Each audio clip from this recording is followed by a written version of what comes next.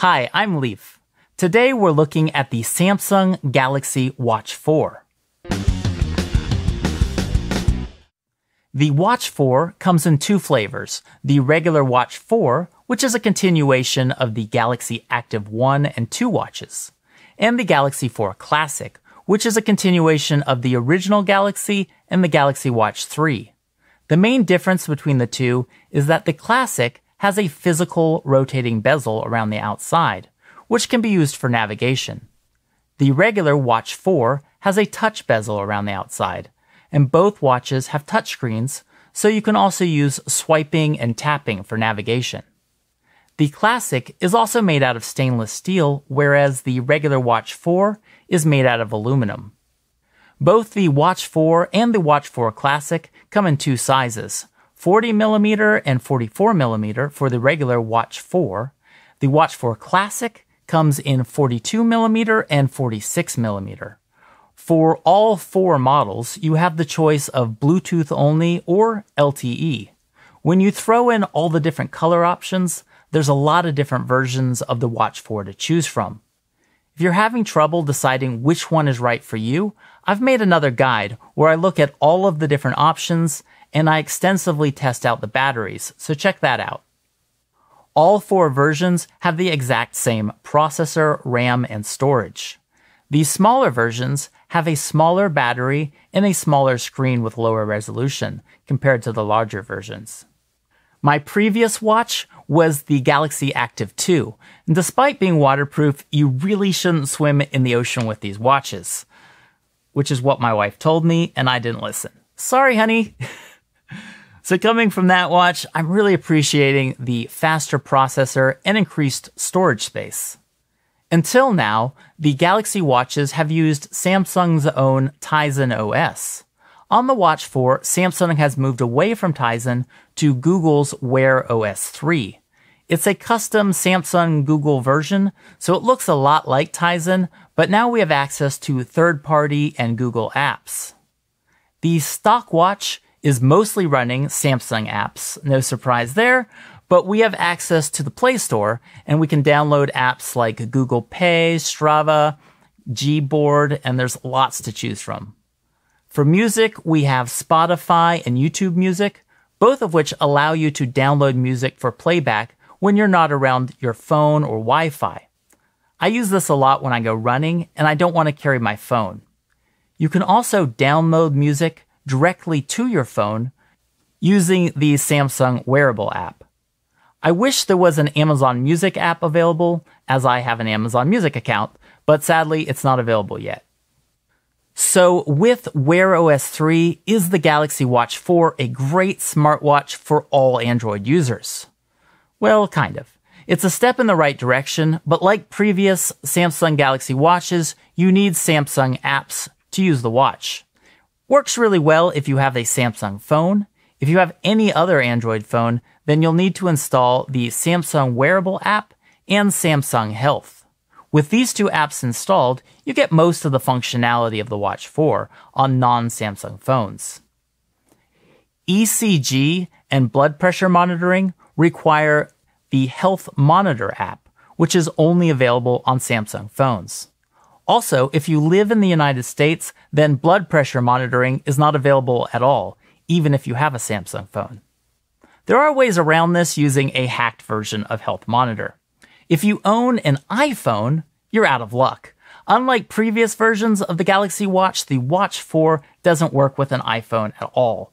So if you have an iPhone, you can stop watching now, and don't buy this watch.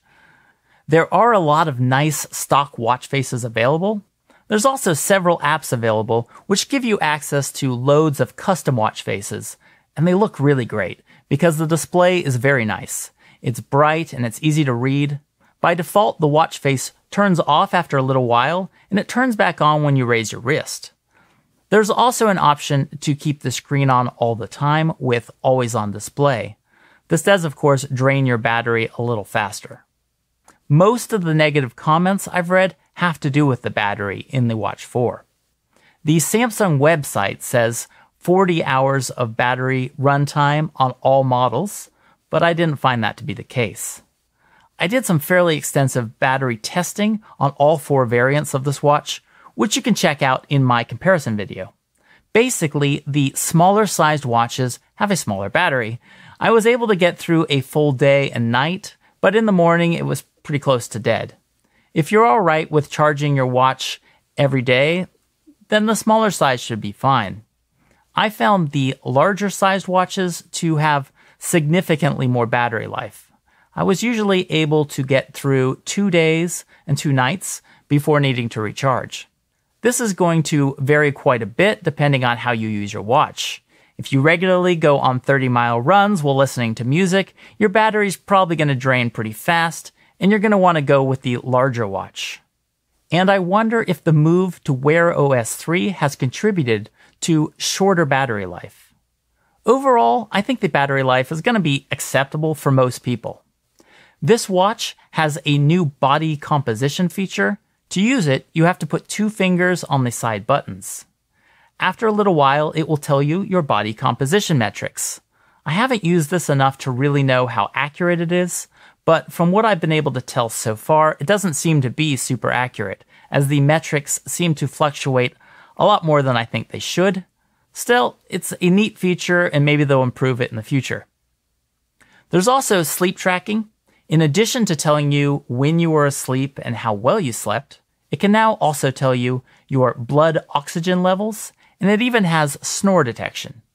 To use snore detection, you have to sleep with your phone near you, as it uses the phone's microphone to record your snoring. The physical bezel on the Classic feels really nice, and it's great for scrolling through menus. Of course, you can also use the touchscreen to navigate. The regular Watch 4 has a virtual bezel around the outside, which works most of the time, but I found it doesn't always register for me. I definitely prefer the physical bezel, but the virtual bezel is adequate. I found the bezel to be really useful in certain apps. For instance, in the Timer app, you can use the bezel to adjust the time. You can adjust it with the touchscreen, but I found it easier and more natural to do it with the bezel. Swiping down takes you to the Quick Settings panel, which has a number of useful functions. If I'm wearing the watch to bed, I find the bedtime mode to be really useful. It's slightly different from Do Not Disturb. It silences system sounds and notifications other than your alarm. It turns off the always on display, stops the automatic screen wake up when you lift your wrist or turn your wrist, and it puts the screen into a dark mode. You can turn off always on display here. There's a useful flashlight button, and you can use the bezel or the screen to adjust the brightness. You can turn on power saving mode here. I tend to misplace my phone quite a bit, so one of the most useful apps for me is the Find My Phone feature, which I use quite a bit. There's a lot of other useful functions in the Quick panel, and you can customize it however you want. I use the built-in running app quite a bit. I just tap on it to start, and then you see your time, distance, pace, and heart rate. This can be customized however you want. You can also swipe up to get more metrics. I pretty much always listen to music while I'm running, so I find the ability to swipe left to get to your music player really useful. The media player is another place I've found the bezel to be really helpful. Adjusting the volume with the bezel, particularly the physical bezel, is way easier than trying to do it with the touchscreen while running. The main reason I got a smartwatch was for the fitness features. I run several times a week, and I wanted a watch that could track my running as well as play music while I'm running. The Active 2 did a fairly good job of this, and I feel like the Watch 4 is even better. It has a lot more storage for playing music, and with Wear OS 3, there are a lot more fitness apps available. Overall, I found the fitness metrics to be a little unreliable, but still useful. I know my mileage wasn't quite right. Heart rate tracking seems to work fairly well, but occasionally it would stop tracking for me. If your main reason for buying a watch is for fitness purposes, you may want to check out the Garmin watches, as I think they are more reliable for the purposes of tracking fitness metrics. But if you want a smartwatch that can run a whole bunch of different apps and is still fairly good for tracking fitness metrics, then I think the Watch 4 is a pretty good choice. I find step tracking to be a useful metric. I don't think it's super reliable, but it does give me some motivation to move around. On those days where I'm working on my computer a lot, I still want to reach my step count, so I find myself moving around a lot more than I probably would have otherwise. Overall, I think the Watch 4 is a really good smartwatch. If you already have a Samsung phone, it pairs really well with it. Even without a Samsung phone, I can definitely say that this is without a doubt the best Wear OS 3 watch available right now. And it's also the only Wear OS 3 watch available right now. It's definitely not perfect, but I think it's an improvement over previous generations of Galaxy watches. It's packed with features, and it has access to a lot of apps. The battery life's not incredible, but for me it's adequate. I find myself wearing this watch a lot more than I wore my Active 2, and overall I'm really enjoying the watch. I hope you found this review enjoyable and useful, and thank you so much for watching. Feel free to leave some comments below, and please subscribe.